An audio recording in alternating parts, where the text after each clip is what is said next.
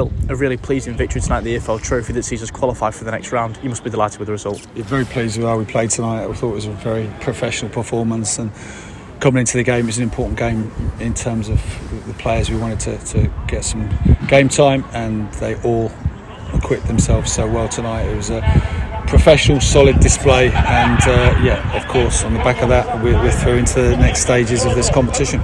Squad depth, something that we spoke about for many weeks across the season so far, but tonight's kind of an evening that epitomises that.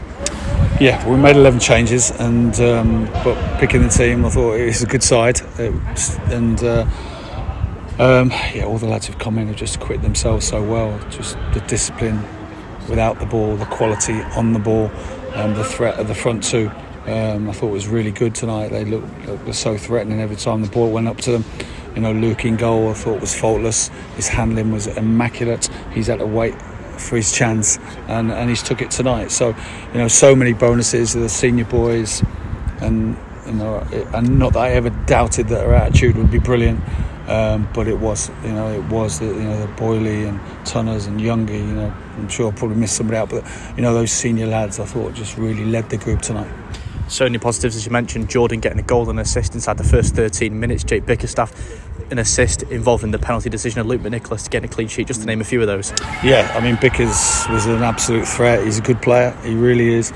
Bit unfortunate not to be on the bench at the moment, but he's pushing hard in training every day. He looks sharp, and that performance didn't surprise us tonight. And the lad who's outpaced to get sent off is a highly rated centre half at League 2 level at the very least. And Dolbs and Bickers gave them a lot of problems tonight. You spoke about the dynamic of the senior lads in the group with some of the younger ones. How pleasing is it to see as a manager those two sets of the squad gelling really together to put performance in like tonight? Yeah, I think when you have young players on the bench, and we decided to bring a young bench tonight to give some of our academy players the experience of being in the first team environment, it's really important that they go away and say, well, that's what it's all about. That's the way you've got to play, that's how you've got to conduct yourself. And even the lads, obviously a couple of them got on, but the ones who didn't, I've learned some great lessons tonight to seeing what being a good professional is all about. Harry Ashford and Aaron James coming off the bench to make their Wrexham debuts, a really positive step in showing how far the academy's come. Obviously Aaron is an accomplished player. He can play anywhere across the back three. He could play wing back. We slotted him into midfield tonight, but he's an intelligent footballer. Came to America with us and did really well, even though he didn't get much time, but he trained really well.